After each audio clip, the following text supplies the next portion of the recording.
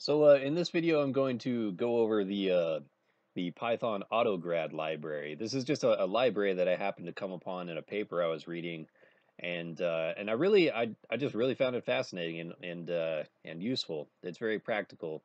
So this video is not going to be technical in any way. I'm not going to get into the nitty-gritty details of the Autograd library or anything like that. It's more intended just as kind of a motivator of kind of showing what you can do with the Autograd library and perhaps why you should use it or give it a try if you're a student in machine learning or if you're just playing around with neural networks as I do. You may find this library very useful. So what is Autograd? Autograd is it just extends the concepts of automatic differentiation to arbitrary Python code. And what that means, and it's right there in the documentation, is that you can define a whole bunch of numerical operations in Python, and Autograd will automatically differentiate those operations for you. And the way that you do that is you provide it a scalar loss function, so just a one-dimensional value that is the kind of terminal or terminus of all of your calculations and so on, your forward calculations in a neural network. And again, as long as those operations terminate in a scalar loss function, the kind of classical model of machine learning, you provide that loss function to Autograd, and it will return you a function for automatically calculating the gradients of all of those arbitrary operations. So why is that cool? Well, if you've ever tried to derive gradients, numerical gradients by hand, you know what a mess it can be and how, in my experience, just how unreliable a lot of the resources are for doing so. It is a really good exercise to do that, but nonetheless, you do sometimes you do get a little tired of it, and it's nice to have a library that can just do that for you. And it really does open up just some interesting opportunities to what you could do with a library like that automatically differentiates things. So in this video, I'm going to show just the output of running an example. I had to fix the Autograd example.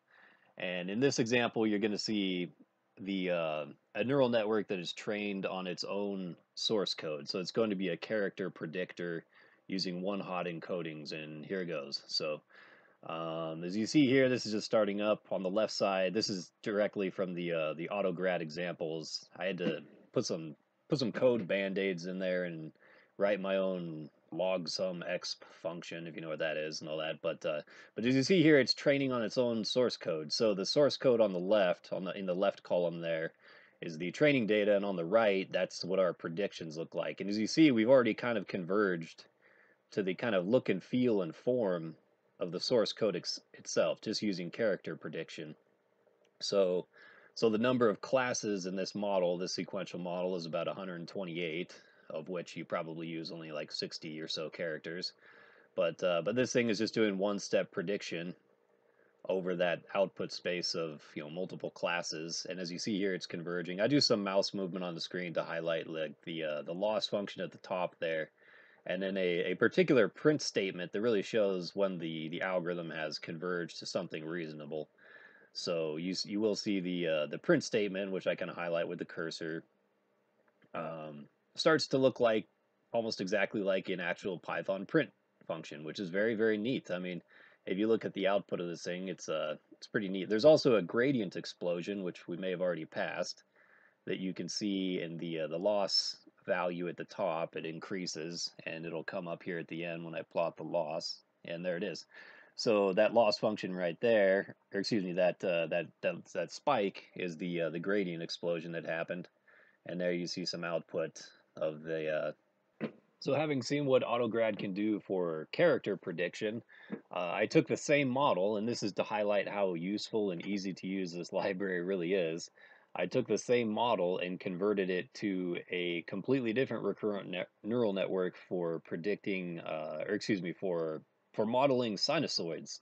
So it's basically it's a stepwise real valued predictor. So this thing outputs just a real valued value, so it's just a regression model, but it models the characteristics of sinusoids, and I fed it just a bunch of sinusoids, just really basic ones, and this is what you get here. Again, this is directly adapted from the character model that was provided by the Autograd examples that I just adapted. And this output is not a training example. This is the actual output of the method once it goes into generation mode, and you kind of just let it run on its own. And it looks very much like a sinusoid. And let's see, this next one here, I thought it'd be interesting to include some kind of degenerate outputs of this particular network once it was trained. And you can see how this one behaves and kind of goes down to the range of 0 to -1. You can tell that that's very characteristic of neural networks, the kind of the weight model. If you know, if you've ever done like the XOR kind of example when you're learning about them, you can kind of tell why the weights might converge to something like this that suddenly collapses to a smaller range. And likewise, this example here where you have this amplitude that kind of blows up, and it doesn't blow up. It goes to some point, and then it looks kind of like sinusoid. So these are just again some interesting examples. Maybe like 1 out of 5 or 1 out of 10 of the generated sinusoids look this way. So, and here's one more coming up. There she be. So this is another kind of degenerate one. And this is just to highlight the kind of instability characteristics of neural networks, that they occasionally exhibit this pattern. Now this model was not like optimized, and it didn't go through a lot of model selection. So that's probably why you're seeing this kind of stuff. But it is a property of recurrent neural networks that you see strange like instability problems such as these. So those were some examples of what you can do with the library, and yeah, I think that's very cool. The sinusoid example, which I adapted from the Autograd character prediction example, or rnn.py in their examples folder of their repo.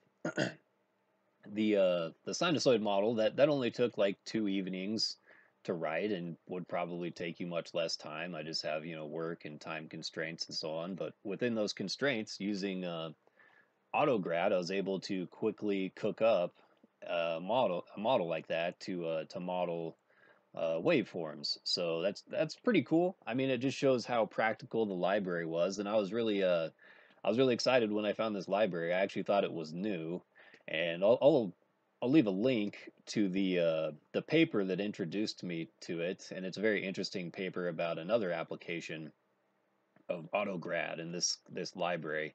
And again, what's cool about it is that you can define an arbitrary sequence of numerical Python operations, mathematical operations, matrix multiplications, even code loops and things like that.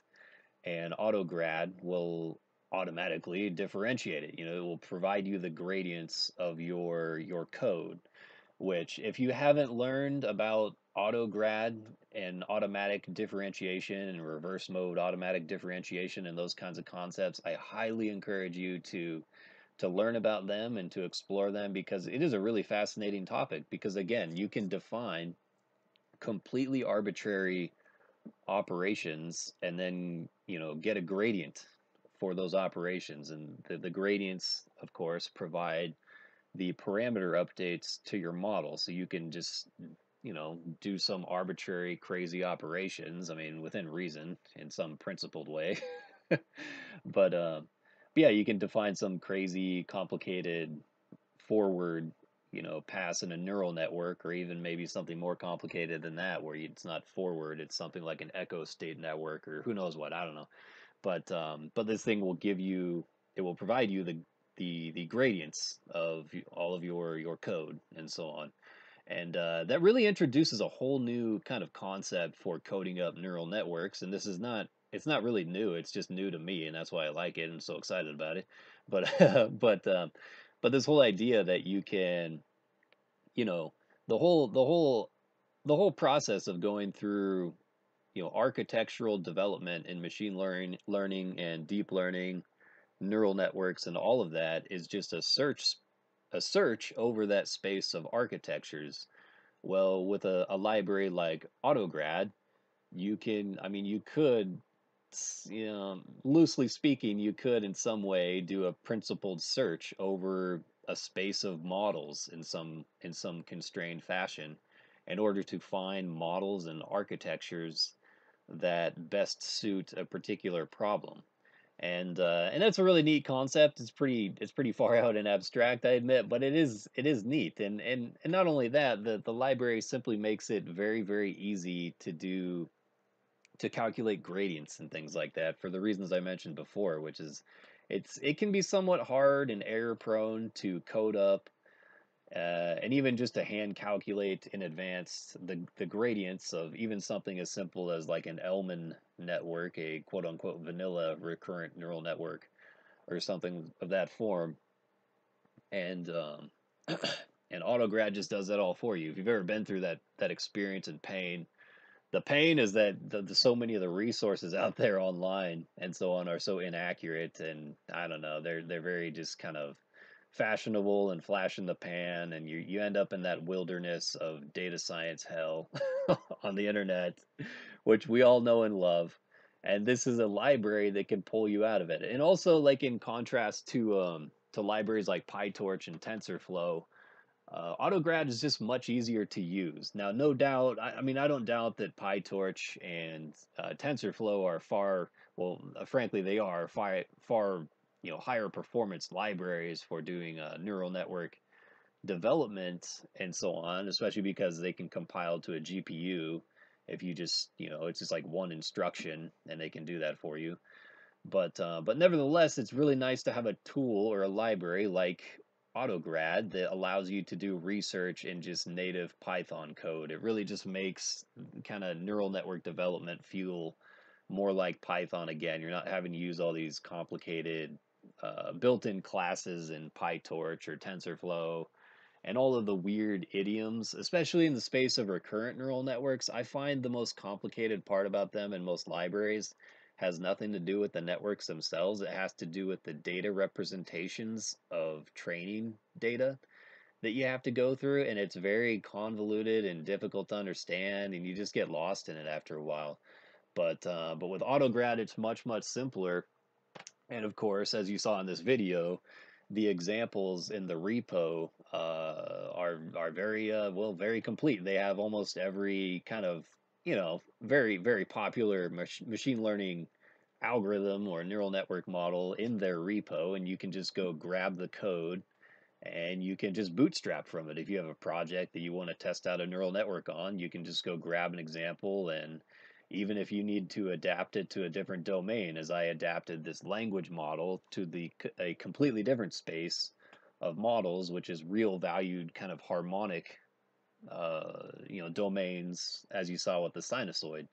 So and again, yeah, that was just a basic Elman vanilla neural network, adapted directly from the Autograd library.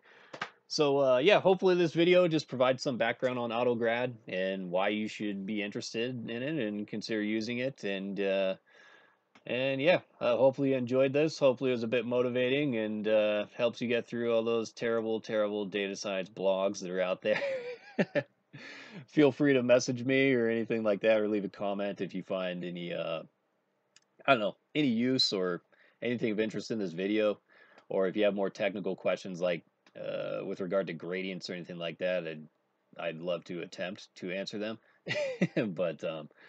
but I do hope in the future to make a video about deriving the gradients of Elman networks. But we'll see. It's all time permitting, and I don't really have a lot of time now, so we'll see. But thank you very much for watching the video. Now get out there and write some code. Get off those social media sites and get off the YouTube and do what you know you need to do. Go write some code and, have your way with a whiteboard. Have fun. Take care. Woo!